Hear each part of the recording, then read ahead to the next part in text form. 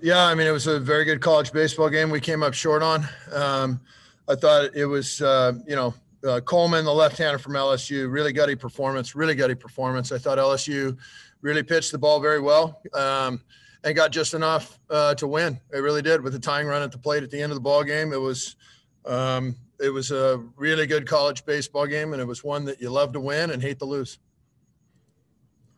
All right, open up for questions. Let's start with James Crepia from the Oregonian.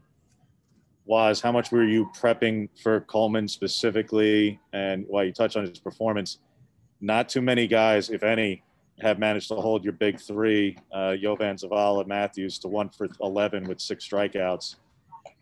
How was he able to keep those three in particular in such check tonight? Well, I mean, he was a 3-pitch mix up to 94 miles an hour with a breaking ball and a changeup for a strike whenever he wanted to. So it was a Friday night type of a performance out of a young man. I mean, you really do tip your cap to him. He did an outstanding job. And anybody who's showing that's what you see on TV when you're watching Major League Baseball. And often you don't even see that good because you don't see command of 3 pitches with that kind of velocity and from the left side. He was tremendous. He did a great job, and all the credit goes to him. Julian Minnesota, KZI. Waz, you've talked about how the lack of a postseason experience on this team, and you guys just kind of learning as you go. So what's the lesson tonight? Oh, I don't know that there is a postseason lesson tonight. I mean, other than the fact that they just won a college baseball game that was really, really good. And the tying runs at the plate, the 9th inning, for the people of Eugene to see that type of a ball game, I think it's awesome. I mean, that was an exciting ball game. That was people going nuts, watching 2 really good college baseball teams compete and get after it. I don't know that there's a lesson involved with it. I think the lesson may be that it's better to win than lose. Rob Mosley, GoDucks.com. Do you want to offer any update on Scanlon at this point? No, I don't know anything about Scanlon. We'll assess his situation and, see where we're at after we look at him. James Crepia. It's going to get overlooked slightly, but Brett had a pretty damn good performance. Was in grand scheme of things, gives up basically 2 mistake pitches and the triple that turns into an inside the Parker, and otherwise did a really formidable performance. Your thoughts on your starter tonight? Yeah, I thought the ball was coming out of his hand as well as it did all year long. I thought he pitched very, very well. LSU's a good team. You don't get into a regional final game if you're not a good team. And they're a good team. They got some physical kids.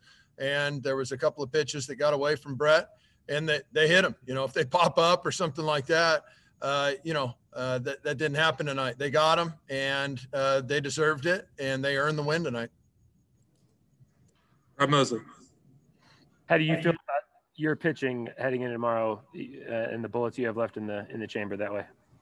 I think we've got I like our pitching. I've liked it all year. I think Coach Angier's developed our pitching very well, and I look to see him throw the ball exceptionally well tomorrow.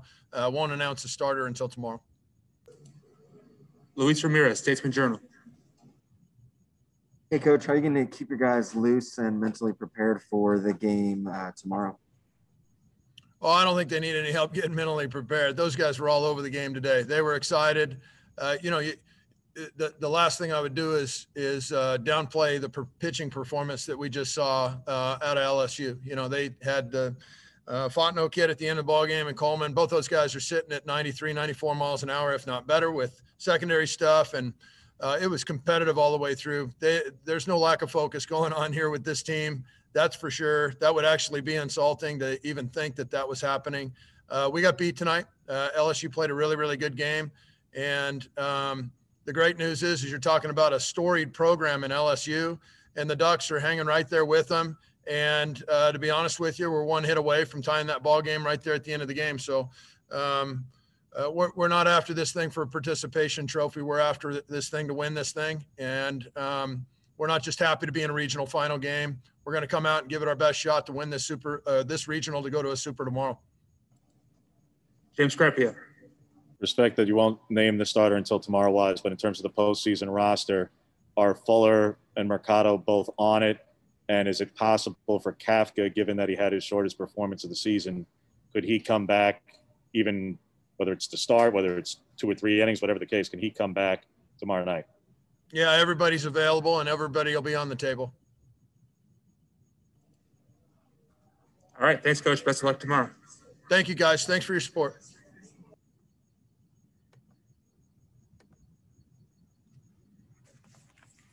Great.